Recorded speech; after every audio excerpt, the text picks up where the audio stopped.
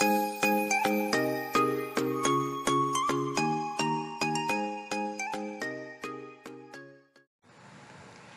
everyone! So my name is Teacher Ina. I am a teacher by profession and this is my first vlog. Alright, so this is a way to reach out with my students, and also I would like to help those who are not bomb, but actually they want to be productive in their world. Okay, so I will be sharing how to use different programs such as Microsoft Word, Microsoft PowerPoint, Microsoft Excel, and MS Paint, okay, for my students. But if you also want to learn how to use this program, so please stay tuned with my channel. Do not forget to click the subscription button and then share it with your friends as well and to your loved ones. Okay, I hope you will enjoy my channel and I hope you are always safe and remain healthy. Okay, hello everyone, I am Teacher Ina and our lesson for today is about getting started with Microsoft Word. All right, so our lesson is just very simple today, recognizing the parts of the Microsoft environment and then identifying its function, how to create a new document, how to close it, how to save, and definitely you need to perform tasks in creating a document. All right, so let's start.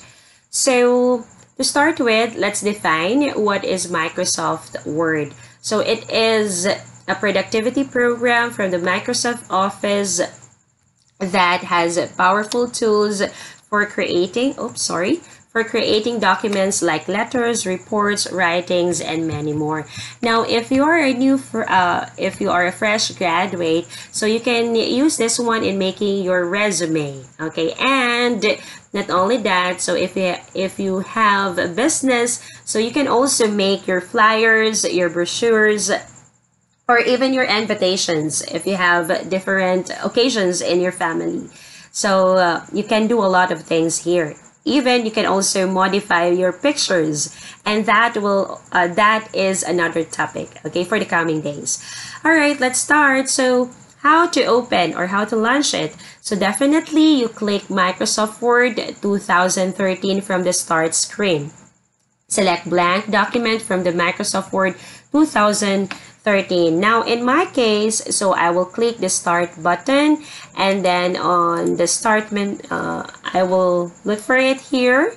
So it was alphabetically arranged, so click Word, or click the search box and then type Word.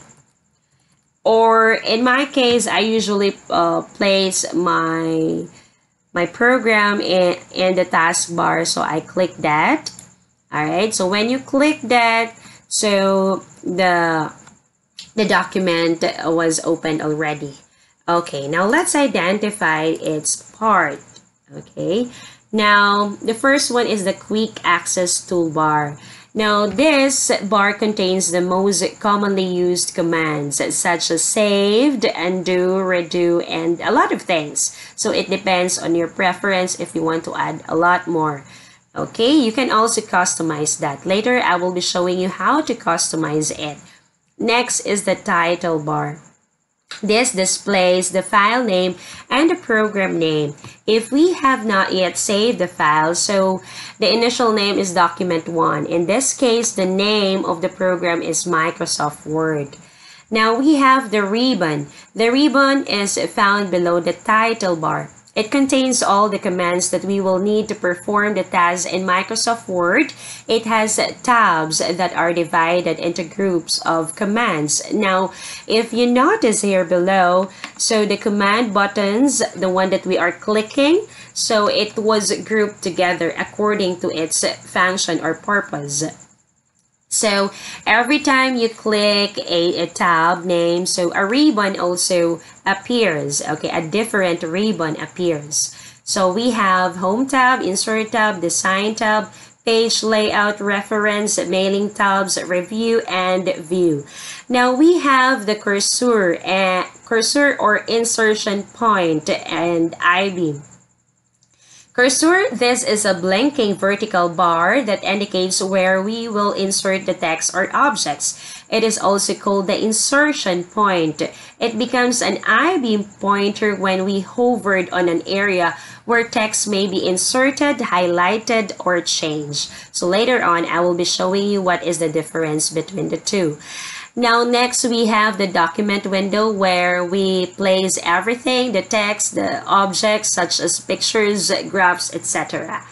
And we have the status bar. As you can see, it is pointing at the bottom, so you can see the page number, the number of words, and in line with that on the right side, it has a zoom control that enables you to scale, okay, in a larger or smaller the working area. And we have the scroll bars, okay? So these bars are used to scroll up and down through the pages of the document. Now, how to create it? Simply click the File tab, click New, and select Blank Document. Now, I will be showing you, okay, for example. So, click File, click New, and then here it is, the blank document. When you click that, so a blank document appears. So I will just close it. Next, or you can also choose from the templates here. What are templates? Templates, these are predefined documents that you can edit. Now, if you plan to have a resume, if you want to make your own brochure, calendar, invitation, or even certificate, you can also use this program. Okay, now let's go back. What if you want to save your file? If you want to save your file, simply go to File tab and then click Save or Save As. What is the difference between the two? Now, if you are just starting making your document, either of the two works. But if you just save it already, so the Save buttons should be choose. Where you use the Save As is for you to be able to change the file name or change the location where you will be saving your document. Okay, now let's say for example, we need to save this one. So click Save As, click Browse or the computer. Browse is you need to select the folder. All right, how to create a folder. So this is another topic, but for the sake of discussion, click New Folder and then type, let's say, tutorial. Okay, so click, and then this is lesson 1 and click Save button. Okay, as you noticed a while ago, so it has a different file name. Now it is lesson 1. Okay, as I mentioned, you can also customize the quick access toolbar. If you don't like the new, so simply uncheck it. If you don't like the open, uncheck it. If you like to print it outright, so click quick print. By the way, so do not be afraid if you happen to see the quick access toolbar at the bottom of your ribbon. You can also change its location by simply click the drop down button and choose show above the ribbon. That's it. Now, so you know how to make a new, you know how to save, you know how to open. Let's close. So the ways of how to close is simply click the close button or right click in your title bar and click close, or use the shortcut key Alt F4, or click File tab and choose close. So those are the ways. Okay, all right, next. Okay, so let me give you a recap. Okay, control, I'll just make it a little big. Okay, CTRL, control. Okay, Control N is for creating a new document. CTRL plus O is for opening. CTRL plus S is for saving, and Alt plus F4 is for closing.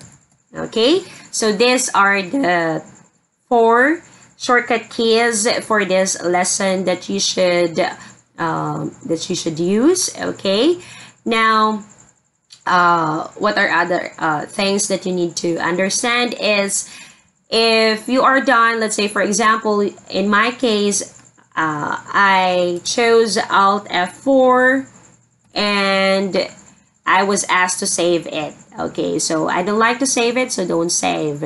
Now if you have multiple documents, so Alt F4 works, just simply close the current document that you are working. Okay, so that ends my lesson for this day. I hope you have learned new things and you will apply it. All right, so for the coming tutorials, so there are things that you can also share with your friends or apply it. Okay, have a great day. Bye.